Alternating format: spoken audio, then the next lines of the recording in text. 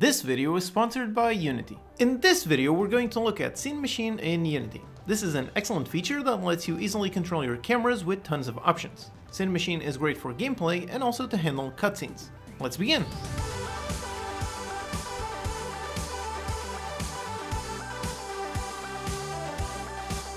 Hello and welcome, I'm your Code Monkey, and this channel is all about helping you learn how to make your own games with in-depth tutorials made by a professional indie game developer. So if you find the video helpful, consider subscribing. Okay, so Cinemachine is a camera system that gives anyone working with cameras the ability to create complex behaviors without having to write any code. So if you're an artist, designer, or just someone who wants to make a short film inside of Unity, then Cinemachine is exactly what you need. Here we're going to look at how Cinemachine helps us very easily set a target for our camera to look and follow, play around with values to make our camera work exactly as we want it, set up multiple cameras and smoothly interpolate between them, and in the end I will also showcase how Cinemachine also works in 2D. Now this video is an interesting one. What I'm going to do here is essentially a smaller video version of a Unity Learn Premium course. So if you like this and then want to learn more, you can check out the entire course as well as many others by clicking the link in the description.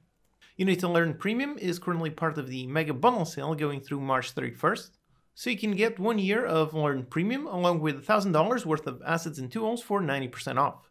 Unity Learn Premium is designed for those who want to accelerate their Unity skills with advanced learning content. There are over 350 hours of learning content on the platform, including a 15-hour course on using AI in your games and a 22-hour course on mastering C#. So if you've been meaning to look at Unity Learn Premium, then this is your chance. For the normal price, you can get it through the bundle alongside tons of awesome assets and tools. The link in the description is also an affiliate link, so if you pick up anything through there, you'll also be helping out the channel. So check out the Mega Bundle sale, get some awesome assets and tools, and check out Unity Learn Premium. Thank you to Unity, and thank you to these awesome supporters for making this video possible. Go to patreon.com/UnityCodeMonkey to get some perks and help keep the videos free for everyone. Okay, so as I was saying, Cinemachine is all about making complex camera movements simple. Cinemachine does not replace your normal cameras, but rather it works on top of them. So you have a brain and a bunch of virtual cameras. Then those virtual cameras can be animated, move around, and do anything you want. You can make them follow an object, look at something, and cut or blend between different virtual cameras. The brain processes all that data and creates the final shot. Here I will demonstrate Cinemachine mainly working in 3D, but everything works exactly the same in 2D as well. Alright, so let's start using it. So over here I am in a basic scene. Over here I have my basic player character and I can move him around this nice small map. And as you can see, the camera right now is on a completely fixed position. I covered this character controller in a previous video. All I did was change the Y movement for Z movement, and just like that, now this character is moving in 3D. So we have a nice demo scene. Now let's use Cinemachine. First of all, we need to add it to our project. So open up the package manager, then scroll down until you find the Cinemachine and click on import. And just like that, Cinemachine is now added onto the project. You can confirm that it was installed correctly by checking all the way up here that there's a new Cinemachine menu. Alright, so with Cinemachine installed, let's start adding the main component, which is the brain. The brain is the component that acts as the main hub for all of the other Cinemachine components. So it takes control of the camera and then allows you to work with various Cinemachine virtual cameras. So let's select our main camera, and then we're going to add a component. And in here we're going to Cinemachine and add the Cinemachine brain. There's the brain component, and as you can see, there's tons of options to customize it exactly how you want it. But for now, let's leave everything at the defaults. And now that we have our brain, we need a virtual camera. The virtual camera is what actually defines the behavior of our camera. So let's go up into our menu bar, so click on Cinemachine, and then in here create a virtual camera. Once you do, you can see a new game object has been created in the hierarchy, and if we inspect it, we can see that it has a Cinemachine virtual camera component. And over here, as you can see, we have tons of options. Now, if you've ever manually worked with cameras, then you know how it's quite a bit tricky to get them to simply follow and look at an object. In here, all we have to do is set these two fields. So over here I have my character in my scene, and I want this virtual camera to always be looking at it. So to do that, just drag the character controller onto the look at field. And just like that, you can see that our virtual camera immediately snaps onto our target object. And just like this, if we try to play our scene, And yep, there it is, the camera is pointing towards my character, and as I move around, the camera correctly tracks my character. Alright, so here you can see by just setting a simple field, we have our camera correctly tracking a special object. Now over here, the virtual camera has tons of options that you can play around with. For example, over here we can click on the aim tab in order to expand it. And here we can play around with any of these values. Now the main thing is the ability to add a dead zone and a soft zone. So down here we have the dead zone width and the soft zone width and height. Visually we can see some nice helpful gizmos. So as I increase the dead zone width and increase the height, and there you go, you can see a little rectangle right in there. So there's an area right down the middle, then one outside of here and another one way out here. So the middle one is the dead zone, then this one out here is the soft zone, and then out here it will never reach. So whilst our character is inside of the dead zone, then the camera will not move at all. So as I move my camera in there, as long as I stay in there, the camera does not pan, does not move, does not do anything. Then outside we have the soft zone, and as soon as my character moves into the soft zone, there you go, the camera now moves around in order to make sure that it's always looking at my character. Then here we also have horizontal and vertical damping. So right now it's falling pretty fast as soon as my character moves. And if I increase it by quite a bit, then all of a sudden it will track the character, but it will track it much slower. Then the red area is the end of the soft zone, which again we can still modify in here. And that means that as soon as the character goes outside, our camera will track it instantly regardless of the horizontal damping. So as I move away, and yep, there you go. As soon as I go into the red area, it starts following instantly. So you can see how just by dragging a target game object and setting a few options, we already have some pretty complex behavior. Now over here, the other field that we have is the follow field. And with the follow field, we also have the body in here that we can set all of our options. So for example, let's drag our character controller onto the follow field. And it instantly snaps right in front of the character. So then here we have the follow offset. So let's put it up. And again, the camera is always pointing towards the character. So let's put it and push it a bit away, just like that.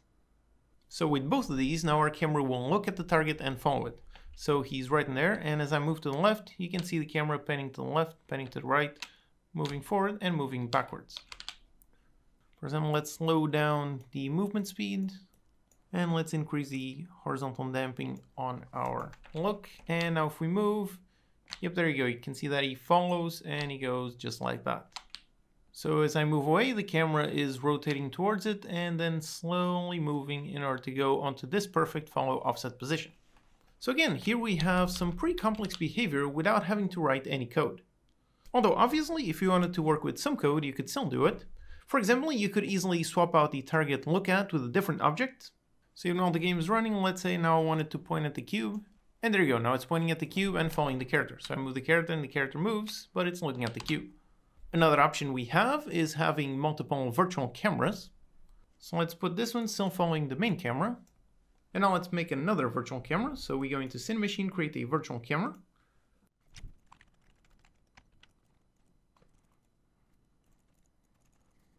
Okay, so I had the new virtual camera. This one is just looking at from a fixed point with a bit of a different field of view. And if we play, so first here we are with our camera correctly following and moving along with the player. And now on the second camera, if I increase the priority above the first camera, as I increase, there you go, it smoothly interpolates between both virtual cameras. So over here, I can move my character. Now let's lower the priority of this one. And now it goes back onto the other original virtual camera. So the Cinemachine brain is smart enough to interpolate all of the values between them. So whatever camera is active, it takes on that field of view, that position where it's looking and everything. Then you can also inspect the brain in order to modify how the default blend works. By default, it's set to ease in and out, and it's supposed to take 2 seconds. But you can change it to anything you want. So for example, let's say 0.1 seconds, so it's really fast. And now let's lower the priority of this one and go straight down, just like that. So you see how you have tons of options. You can have as many virtual cameras as you want, all of them looking wherever you want, doing whatever you want. It's an extremely customizable system. Then over here on the menu, you can see that there's lots of different virtual camera types. They're all built to be very easy to use and fulfill a very specific need.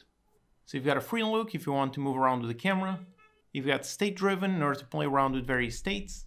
You've got a clear shot to make sure that your target is always in view, and so on. Then down here, like I said, Cinemachine also works in 2D. So let's check this out. So here I am in a 2D scene with my normal player character just moving around. All I have is a basic static main camera. And now here I just go into the menu, Cinemachine, create a 2D camera. And as soon as you do, it creates a virtual camera and adds the Cinemachine brain onto the main camera. So now let's position the virtual camera accordingly and give it a target. So drag the camera onto the follow at.